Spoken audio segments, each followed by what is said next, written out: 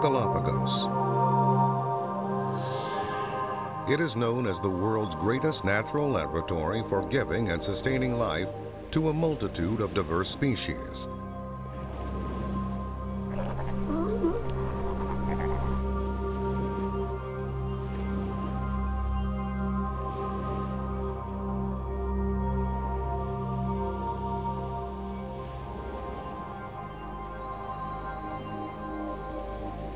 These remote and isolated islands that straddle the equator are over 600 miles off the coast of Ecuador in South America.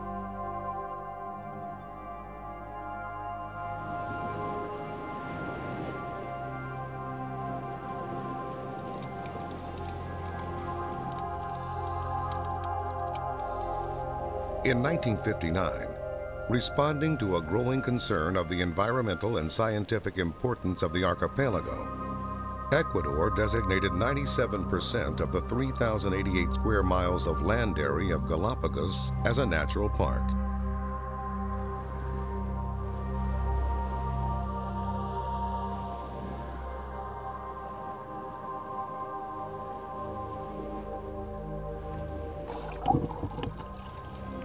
In 1986, the water around the Galapagos Islands was listed as protected territory.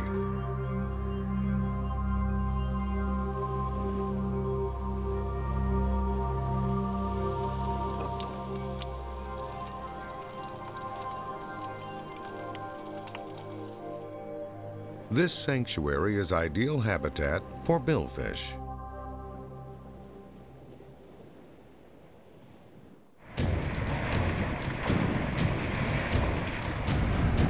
Traveling 3,000 miles from their home in Avalon, California, the captain and crew of the Kelsey Lee are on a mission to study billfish migrations in these warm southern waters of the Pacific Ocean. This is the Galapagos Expedition. Conservationist Packy Offield has a particular passion for billfish, and his goal with his expedition is to help advance our understanding of the species, as well as its conservation.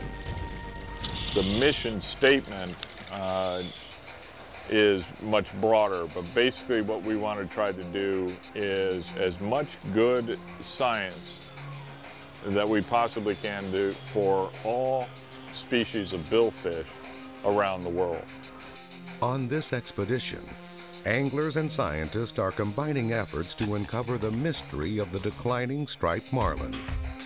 They will attempt to accurately study migrations, because studying fish movement can ultimately lead to the ability to define and understand fish populations. The striped marlin is a pelagic billfish and has been documented to travel over 31 miles a day. Up to 13 feet in length, the fish is found in the warm waters of the Indian and Pacific Oceans. Today, the striped marlin is sought as a trophy by many anglers, but the commercial fishing industry also has a price on its head. The Galapagos has supported historically high catch rates of striped marlin, and its central location in the eastern Pacific could make it an important mixing zone for northern and southern hemisphere fish, should such mixing actually occur. Being in the Galapagos Islands, there are two different types of currents that come up, one from the north and one from the south. This could be a very important stopping off point for fish on their way to, say, the Marquesas Islands, further on into the Pacific. Or it's possible that these fish are a residential fish. As a passionate conservationist, Packy has had a custom boat built. The Kelsey Lee has a lighter hull, enabling it to burn far less fuel than a typical vessel its size, which will enable the crew of scientists and anglers to successfully conduct this expedition, while still minimizing their own environmental impact. In many ways, the captain and crew of the Kelsey Lee are continuing in the tradition of Darwin, as he first tried to study and understand the origins of life on Earth over 150 years ago. Packy Offield and his crew are now using 21st century technology to go beyond just understanding species, but also conserving them. They plan to do this by playing tag, so to speak. We have 7 people that we bring down in addition to myself, so there's 8 of us in all when we do tagging. We have anglers who know how to catch the fish and catch the fish properly. We have people who know how to handle the fish well, and get them on board, do the surgery, do the proper measurements, take the DNA, and handle all of those samples properly. In my crew, all of these guys have done all of the tagging with me. Very proud of the fact that we have, to date, 100% post-release survivorship for those tags that we've put out. New technology has enabled amazing advancements in the analysis of animal behavior and patterns. Using this technology to study fish movement can ultimately lead to the ability to define fish populations. We have 3 different tags that we're putting out on this particular trip. The first one is called the spot tag. There are really only 3 of them, but that gives us, for about a 30-day period of time, the ability to track the marlin that we put it in around, probably going to be staying around the Galapagos Islands. So we'll get a 30-day picture, and it gives us a mark every single time it hits the surface. So we'll have close-up information about what their pattern of migration is over a 30-day period of time.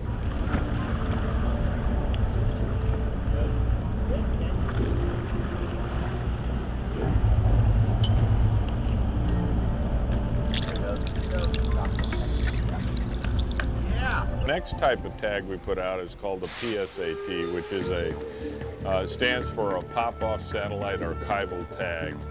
And these are the tags that you read about that after a certain period of time that's programmed by the scientists, these tags come off, they record a certain amount of information. We get to have daylight, amount of daylight, so we know when the fish is feeding, what depth they're feeding, what the water temperature is, and we can glean from those kinds of information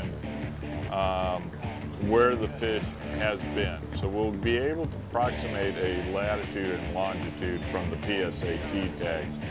They are generally 3 months, 6 months, 9 months, even up to a year, although we're having trouble with the satellite tag staying on the fish for that period of time. The third tag that we have is what we call strictly an archival tag.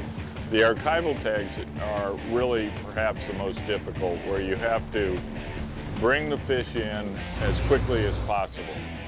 We have found that there is a better survivorship of these magnificent fish if you get them to the boat and get them released as quickly as you possibly can. So we were using 50-pound test mono to bring the fish in to the boat, and we were generally getting them, I would say our average was somewhere around 12 minutes for each of the fish that we brought in. Some were a little bit longer than that, some were coming in 6 or 7 minutes.